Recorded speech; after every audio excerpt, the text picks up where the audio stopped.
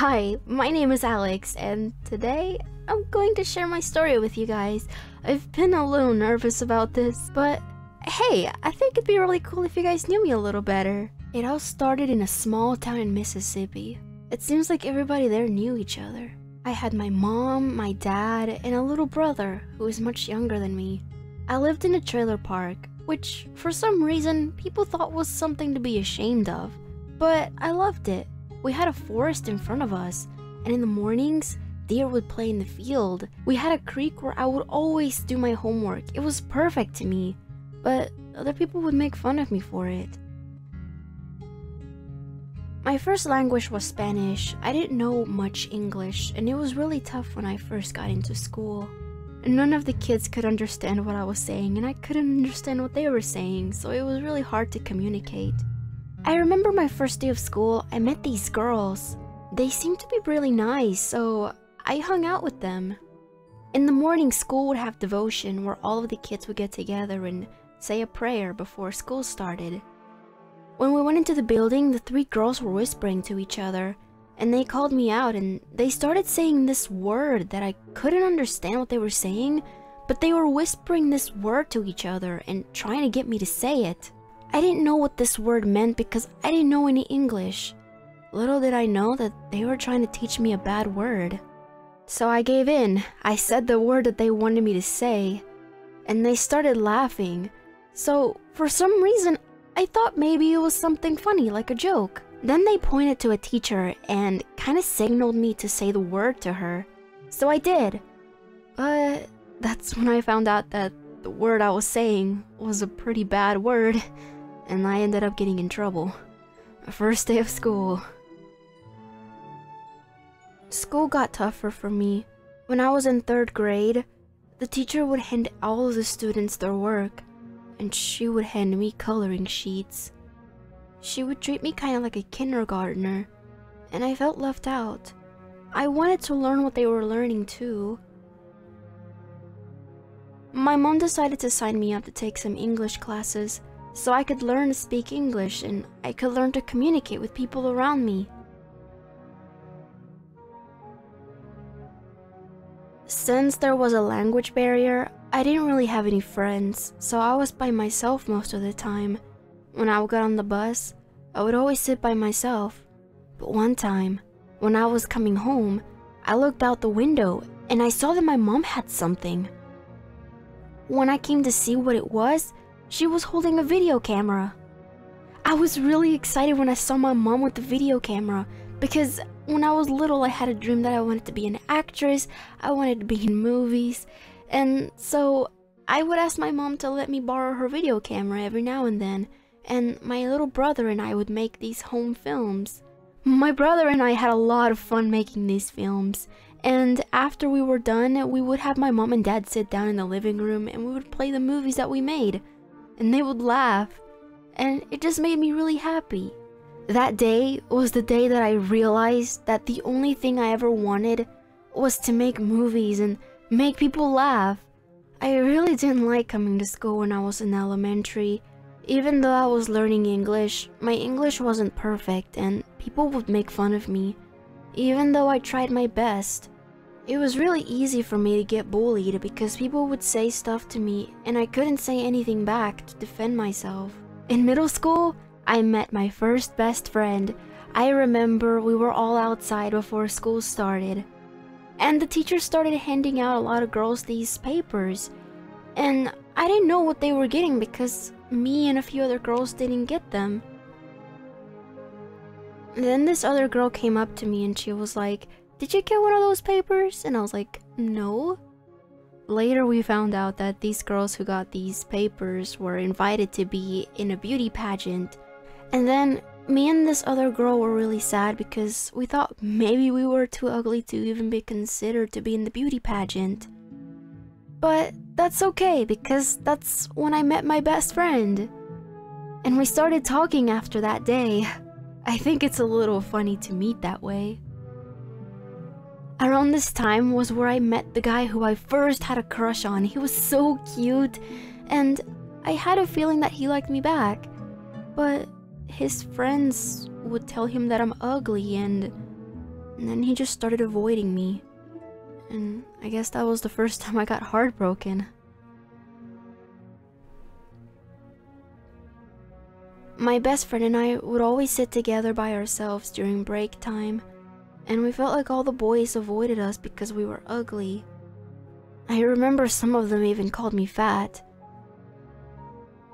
They bullied us, but we would never say anything because we were too scared. I got really insecure after that, and I started wearing baggy clothes to school, and people would make fun of me and tell me that I looked like a boy. In high school, my mom suggested that I should join some clubs and try to make some friends, so I noticed this robotics club, and I decided to join. Once I joined the club, I met a lot of really good friends. One time, the robotics club had a competition in New Orleans, and all the students were going.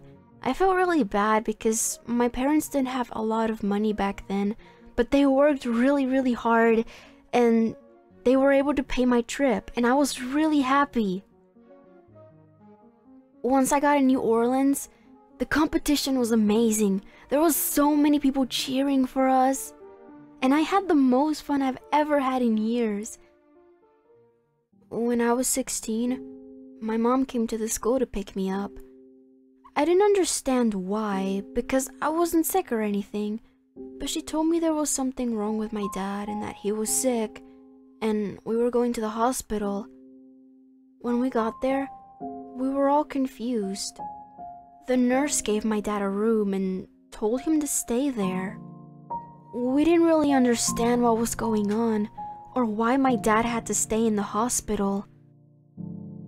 When the doctor came out, he told us that my dad had cancer.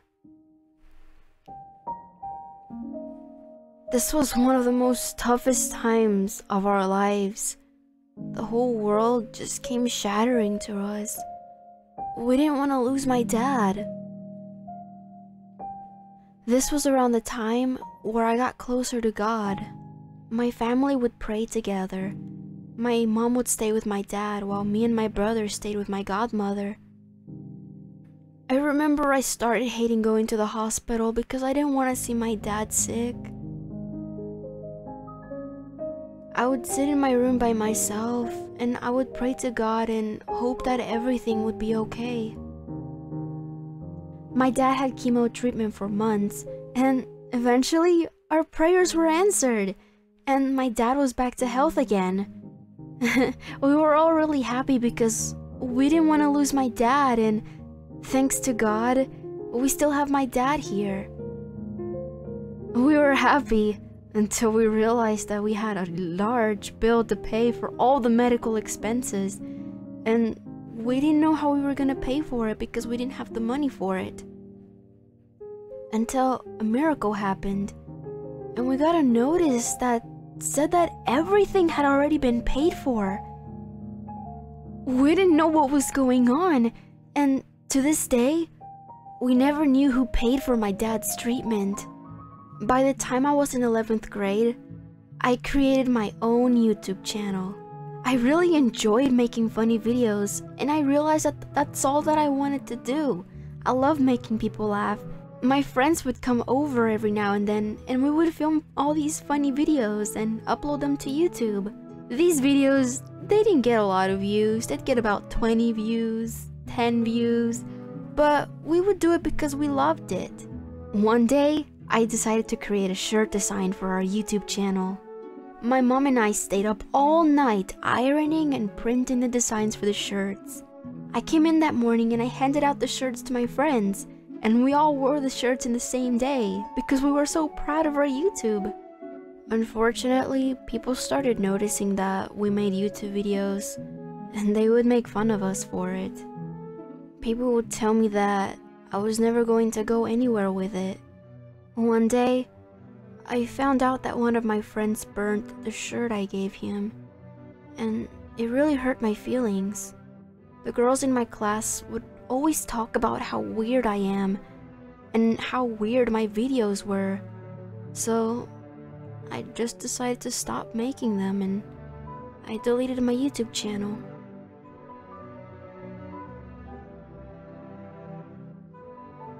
After graduation, everyone had already planned what to do with their lives.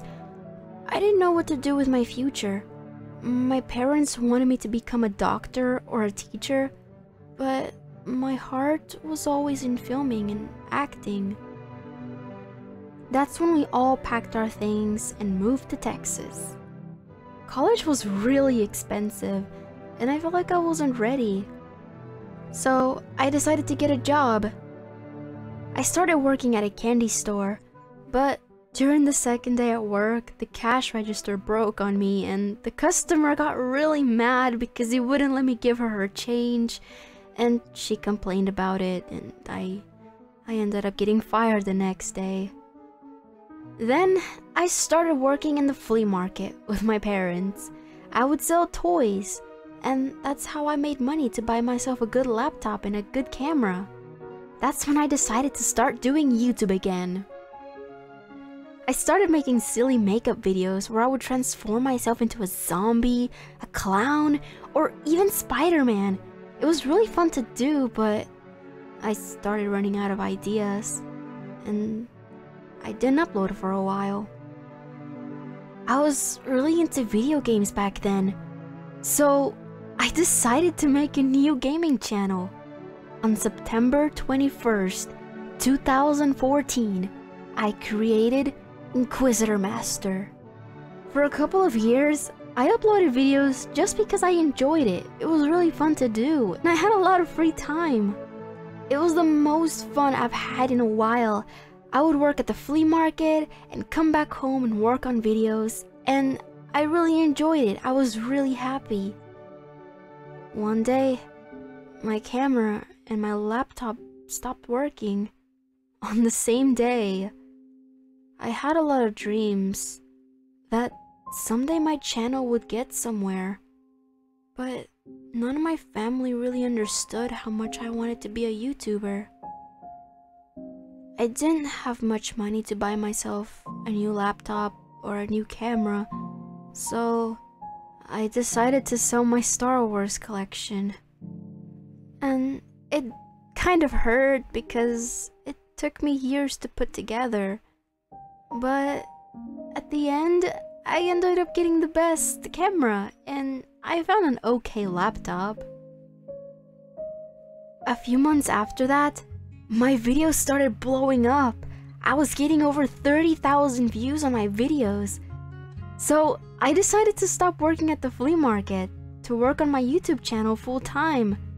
My parents weren't really happy with this, and even though they didn't understand why, they still supported me. I think all of the sacrifices that I've made were worth it. I ended up turning one of my most favorite hobbies into my job. I can't help but to thank each and every one of you who's watching this video for your support, because I wouldn't be here without you. We reached 1 million subscribers today, and I decided to make this video to tell you that your dreams can come true too, no matter how impossible it may seem. Thank you so much from the bottom of my heart. I love you guys so much. Thank you. Never give up on your dreams.